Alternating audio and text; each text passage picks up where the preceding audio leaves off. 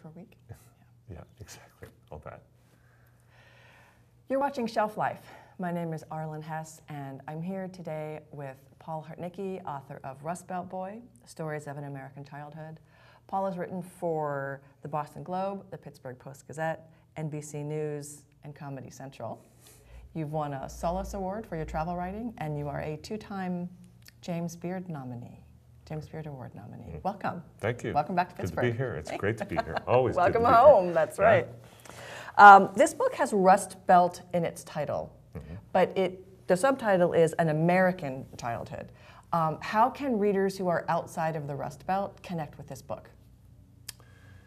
The way they have connected with it, I can tell you from the letters they've sent me, so that's most factual.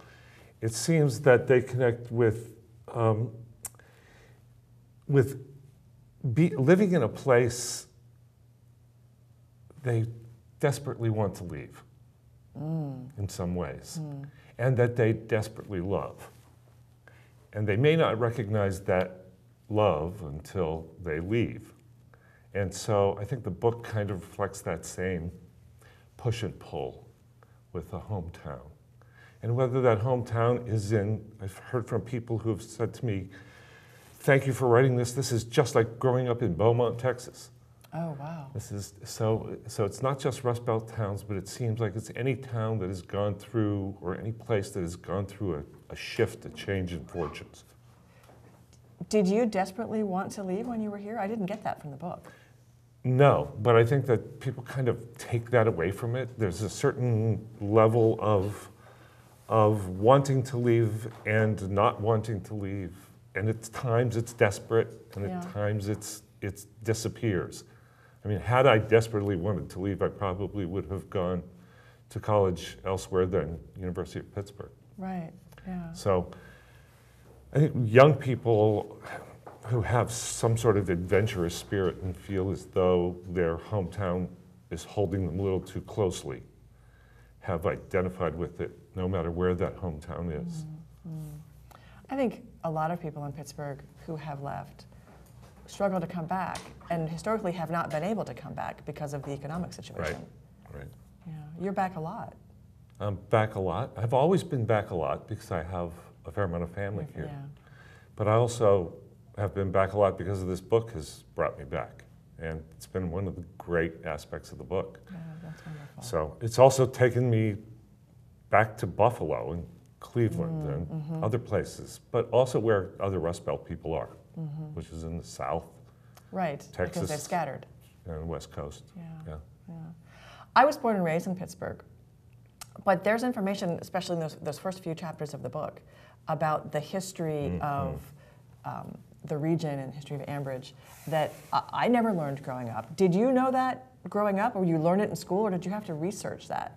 I had to research it. Okay. Because one of the hallmarks of growing up in Ambridge, and I've been told this is true about other industrial towns in the Rust Belt, is that we paid little attention to the history that came before. It's, as I wrote in the book, it was when you're immigrants or among immigrant population, the history was their history, not our history. So we walked right by it. We nodded to it. But the historically significant places that were surrounding us were sometimes never mentioned in history classes. Teachers never talked about them. Yeah. It added to this kind of accumulation of insignificance, I think, that we felt. Because any important history seemed to be in the textbooks that came from Boston. Yeah. Did the researching of that for the book then frame your subsequent writing of the book? Yes.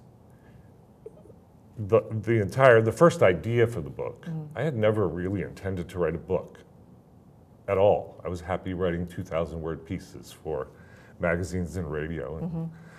And I stepped out of a historic building once in Ambridge, and I had been meeting with an Australian developer who had designs on doing something in my hometown.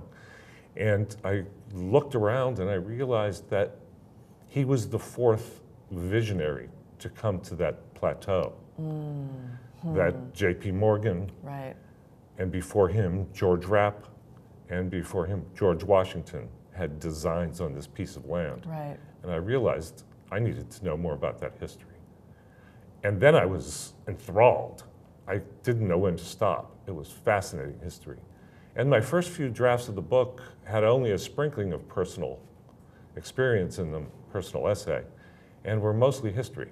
Interesting. Mm-hmm. And is that because of the way the shorter pieces you've written in the past, essays and scripts and things, were always shorter pieces? That was what you were naturally doing? No, I think I was just diving into history and trying to write history as well as I could. And I gained a tremendous amount of respect for David McCullough, who I kept reading over and over again to try to get the idea of how to write history engagingly. Mm-hmm. And a Pittsburgher. That's that why I favored him. So they were longer pieces that could be sustained longer.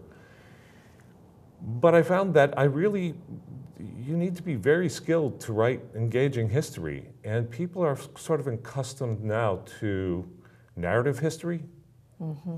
And I wasn't prepared to take liberties with history that I would have had to do to construct that.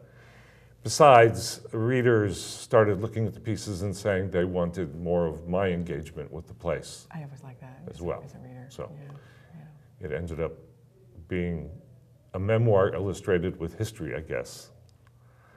Which is nice, because sometimes we get tired of writers and we want some history, we want some Exactly, context. and why are they? Also, I was writing about place to a great deal, right? To a great extent, and so the place was defined by its history. Mm-hmm. So, what other challenges did you come up against writing a longer piece like this, versus what you had been used to? Well, organization, making order out of the chaos. Mm-hmm.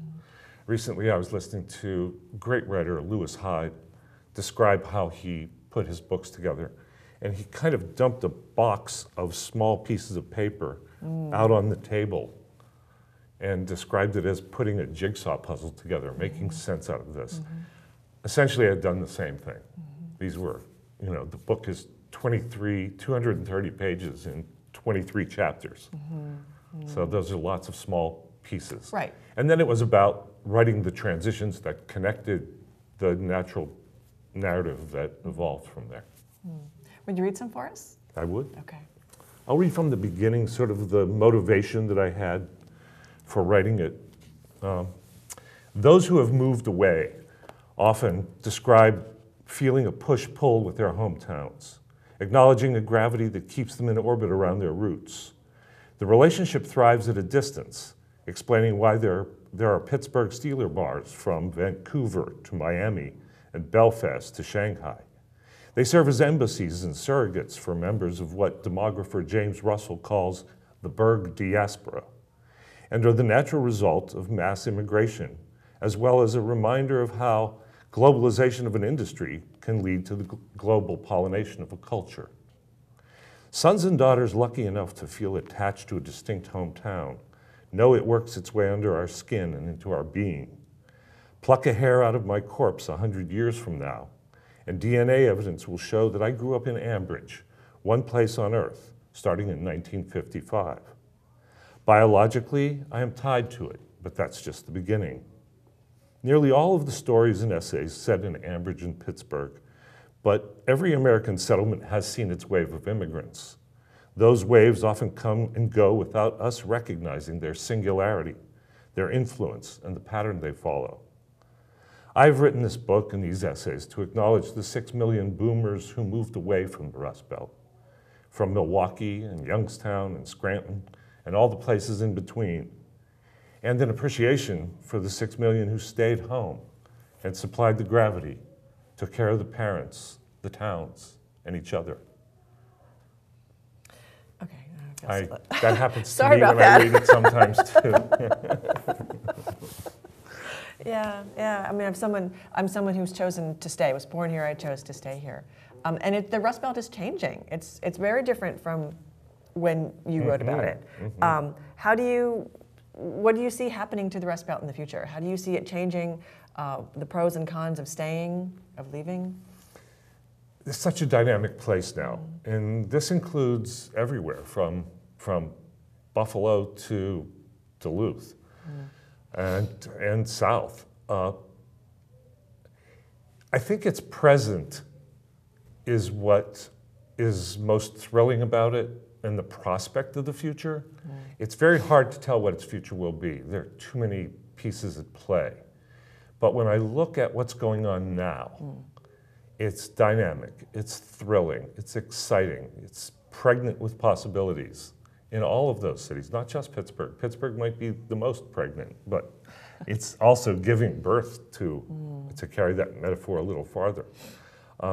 It's so exciting to come to Pittsburgh and to all those places today. And so I think if we pay attention to what we're doing day to day in government, industry, technology, education, there have been surveys that have indicated that there's a certain segment of the population that thinks 57% of the population, or of a particular political persuasion, thinks colleges and universities are bad for America. Pittsburgh is proving that colleges and universities are fantastic for America, and they're leading the way. They have been for a long time here, ever since the steel industry jobs were lost. And I expect they'll continue to. And we have an exciting generation of educated and willing to work young people who, it's hard not to be optimistic. That's a really great note to end on. I agree. I think Thank you. Being here and remaining in Pittsburgh, I'm much more optimistic now than I was for a long period of time. And the people like you who have reinvested in this place, who have seen that there are possibilities beyond what you were told when you were young, I have a real strong feeling for those of you. That's very sweet. That's very sweet. You've been watching Shelf Life. My name is Arlan Hess. My guest today has been Paul Hertneky, author of Rust Belt Boy, Stories of an American Childhood. Shelf Life is a co-production between PCTV 21 and City Books, located at 908 Galveston Avenue on Pittsburgh's north side. You can follow us at www.citybookspgh.com or on social media at CityBooksPGH. Thanks for watching. So what did the Australian end up doing? I mean, did he actually invest in? He did.